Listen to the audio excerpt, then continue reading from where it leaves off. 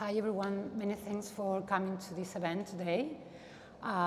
So as you probably know already, my name is Carmen, and together with Régine, we have curated the exhibition that is now running at NIM, See Blackness, and also we have put together a series of events around it, including this seminar, a Curators in Conversation that will take place tomorrow at 11, and a film screening next Wednesday.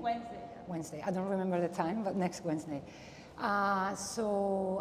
During the seminar, the seminar will last for about 2 hours. Régine will be introducing the speakers after me, and each speaker will have around a slot of 20-25 minutes, and then we will move into the Q&A and discussion time. If you have any questions, we recommend that you write them down for the Q&A time. During this seminar, we will be exploring and discussing artistic research and scientific responses to issues related to the Mediterranean, including the state of coastal and marine ecosystems from a wider perspective and also a local perspective. And we will be also talking about the importance of developing new narratives and interdisciplinary networks of exchange around the diversity of seeds, and also topics related to memory and the ecology and relationship of living systems.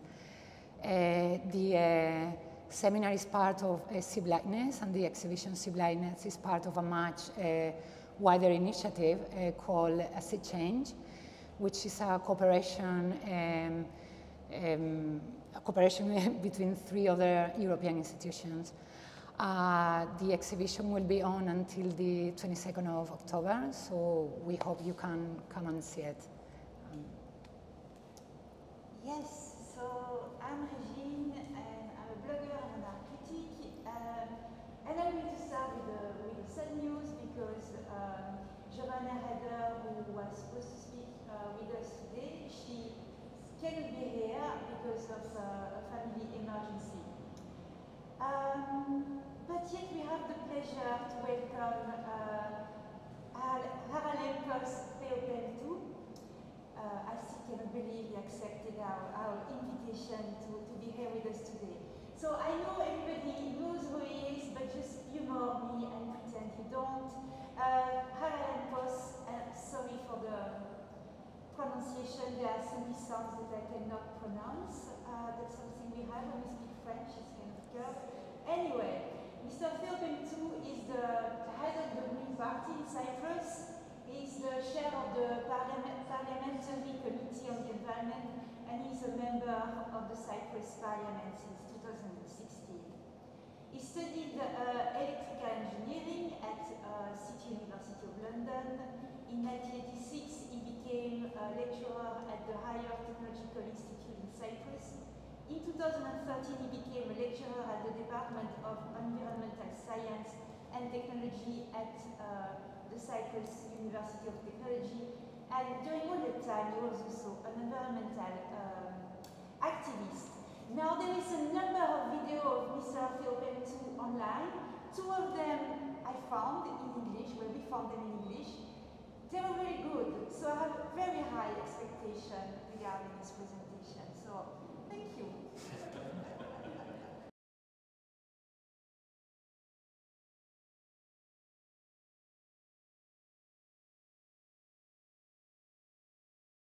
Okay, thank you very much for the invitation. It's great to be back in Limassol. I'm going to talk for about 20 minutes about what lies beneath. And the focus, of course, is the Mediterranean area here. This is our beloved Mediterranean. Please note that for Cyprus, if you look at Cyprus, we don't have any of the surrounding countries within the European Union. And that means a lot, because EU countries, which are from here onwards to the north, they have rules and regulations about management of waste and how you behave and what you do. If you look at the southern part of the Mediterranean, as well as all around Cyprus, these countries are not within the European Union.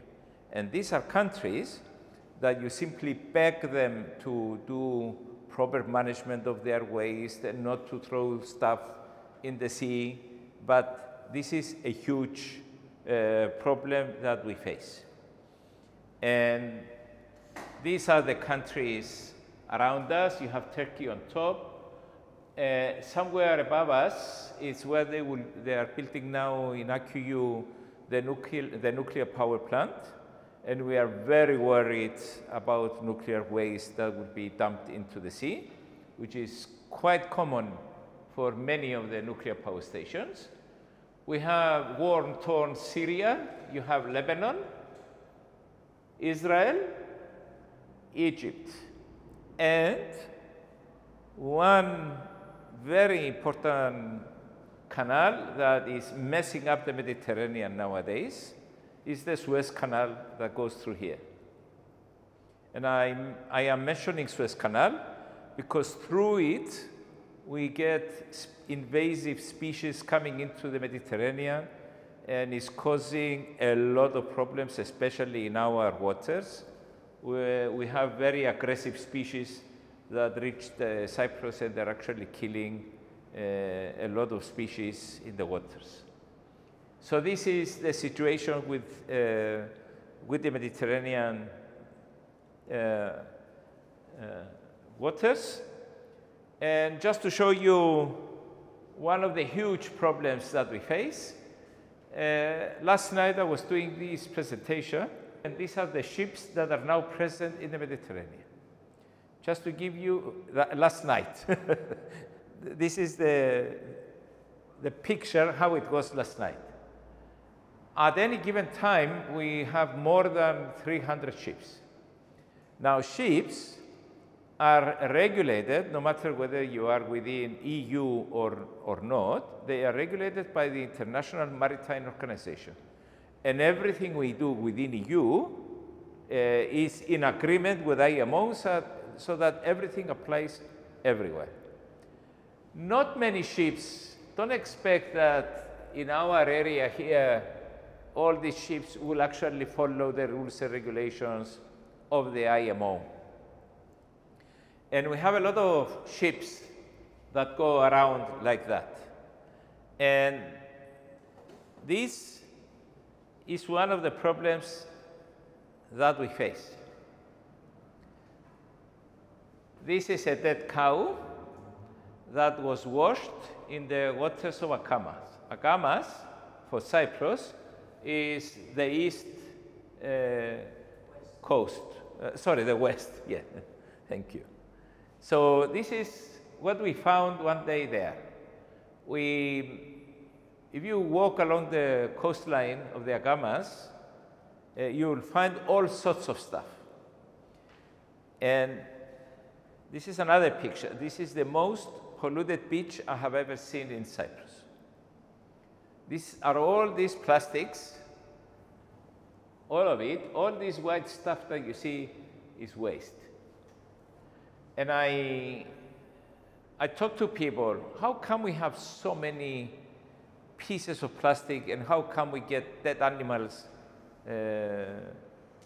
beached on the waters in Akamas? And they were telling me that many of the ships that move around Cyprus in the Arab countries, many of these ships, they are simple structure ships. They have their loads in open decks, and they cover them with plastic nylon sheets. So during the sea voyage, if there is any wind or whatever, all these plastic covers will actually end up in the waters. If anything dies or whatever they carry, they simply dump it into the sea. And you'll never know what you'll find in the waters in the coastline of Akamas. It's actually very scary. I remember I remember 2 occasions where we found human remains, and Also, some years ago, we had huge barrels full of chemicals that were washed ashore. So this is pictures of what is happening, and this is what is known about the Mediterranean. It's one of the seas that is most affected by marine plastic pollution. We don't want anyone to tell us, we know this.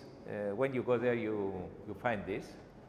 And we have a lot of plastics, and one of the issues that a lot of people are making fun of is you'll find a lot of single-use plastics. Single-use plastics are regulated by the European Union.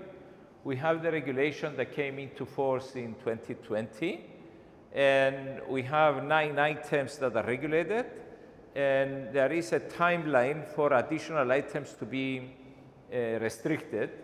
And I'm talking about single-use plastics, like for instance, straws and stuff like that. So this is the situation with regards to what is happening all around us. And it is something that we need to find a solution. I remember when I was at the when I was a lecturer at the Cyprus Technical University here in Limassol, I was approached by the Lebanese government. They wanted advice on how to manage their waste quickly. They wanted a very quick solution.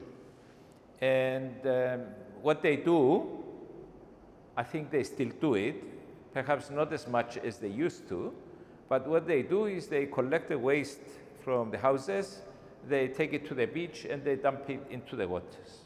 This is the reason why you get all this waste being collected on the shores in Cyprus. They need support. We need to find a way to help them do this. So enough blaming our neighbors. Let's have a look at what we do. This is a drain pipe. In Paralimni, this is east coast of Cyprus, where we have a lot of tourism. This is a tourist beach. Here is the sand, the umbrellas and everything, and here you get this sewer coming out. Okay? Why? Because all the sewers in coastal cities in Cyprus, they drive all the rainwater into the sea. And if you want to see what is happening in Limassol, let me show you this. Sorry, this is in Oroklini.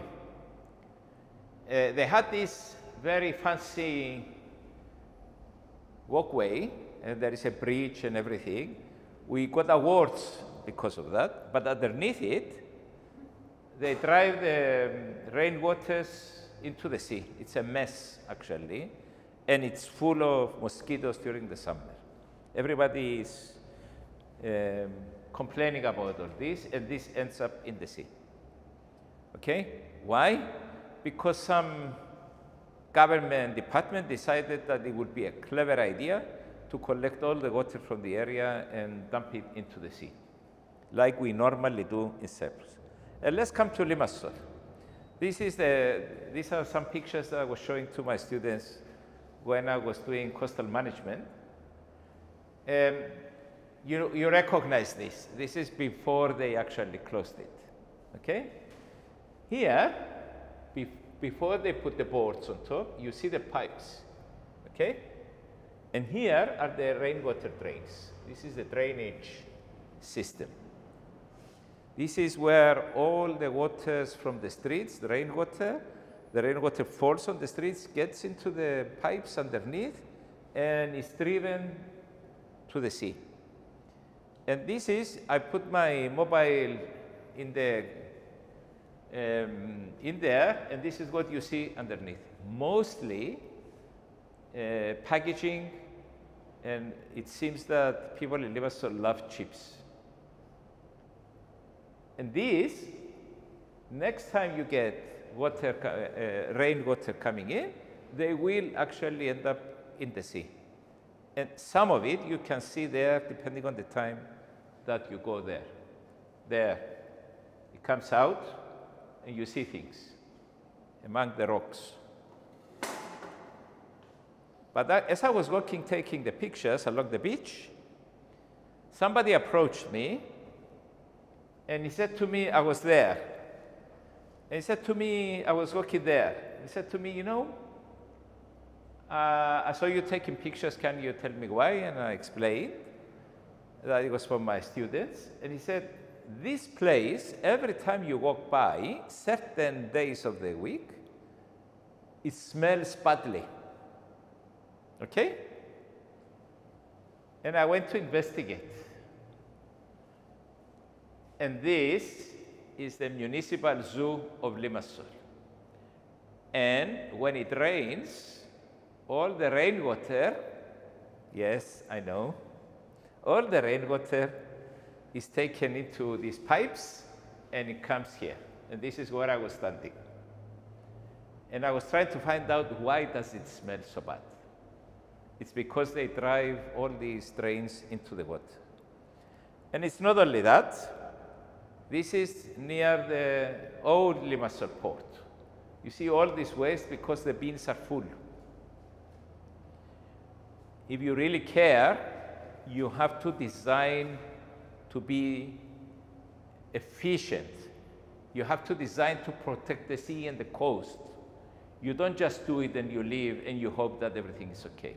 You have to see the consequences and follow up of what you have done.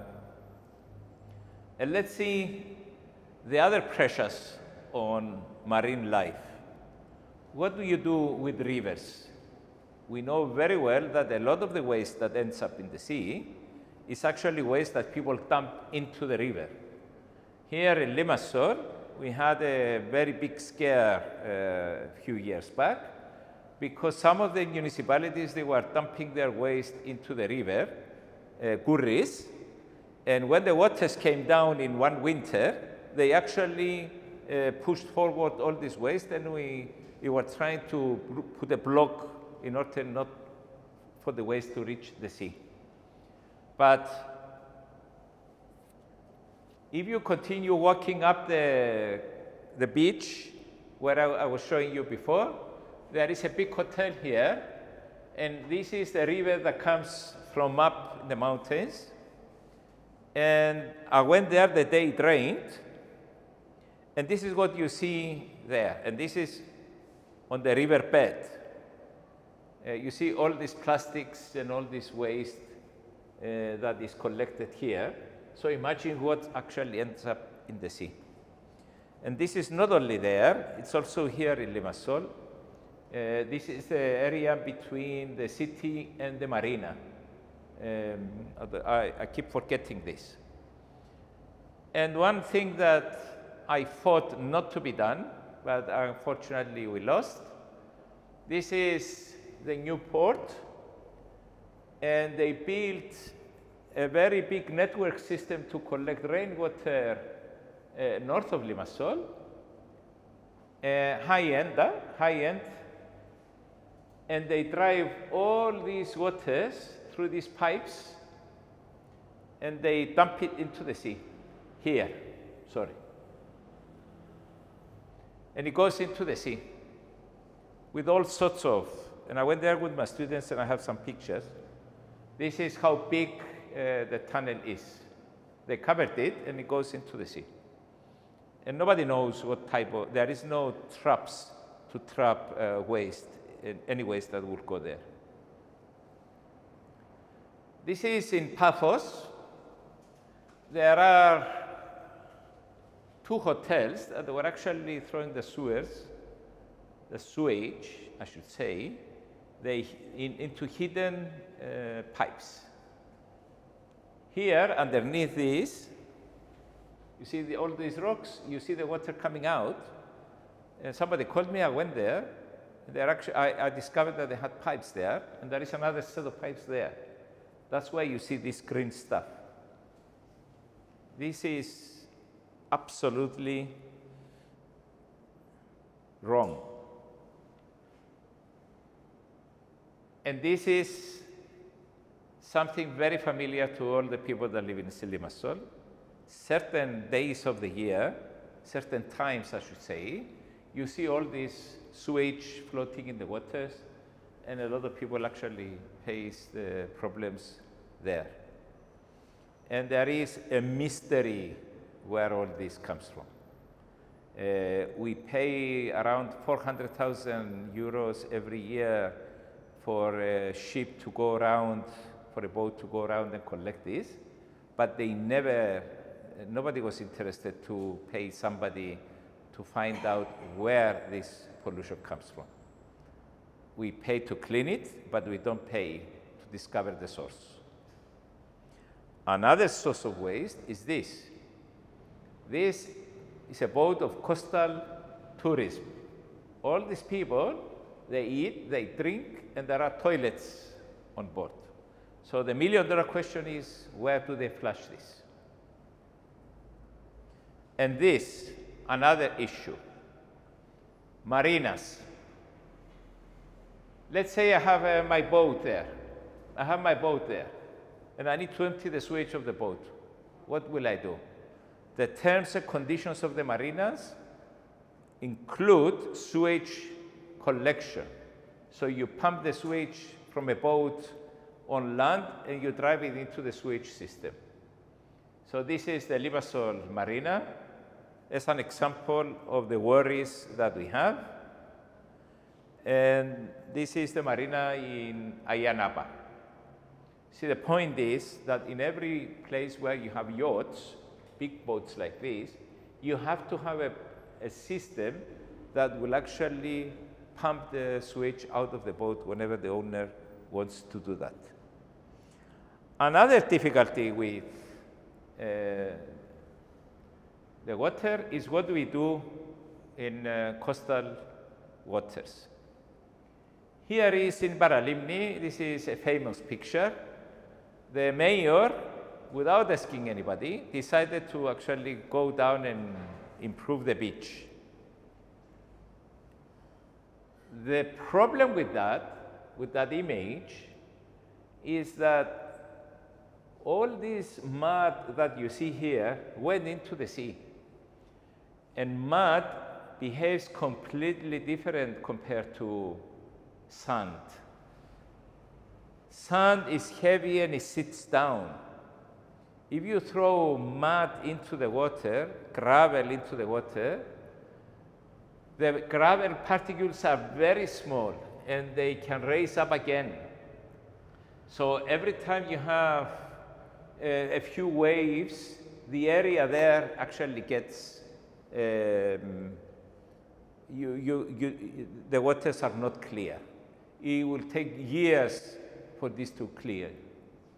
And you have to be very careful what you do with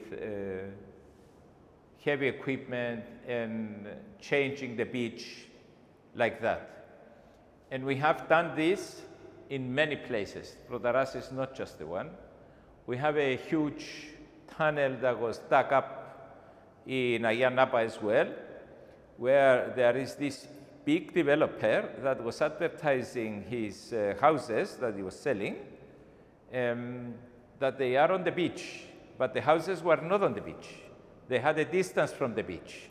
So he was advertising this because what he did, he actually got heavy equipment, he dug up the ground, and he brought the water to the apartments. And now they have a beach. And this is what we went through the 10 years of the previous government, that everything was okay. If it's to make money, it was okay. There was an economic reason to do it, and it was okay. It was the worst years with regards to the environment that we ever had here on the island. I tried to show you the pressures on the Mediterranean Sea. Okay, my time is up, but if you have any questions, I will be glad to answer these later on. And thank you for your attention. Thank you.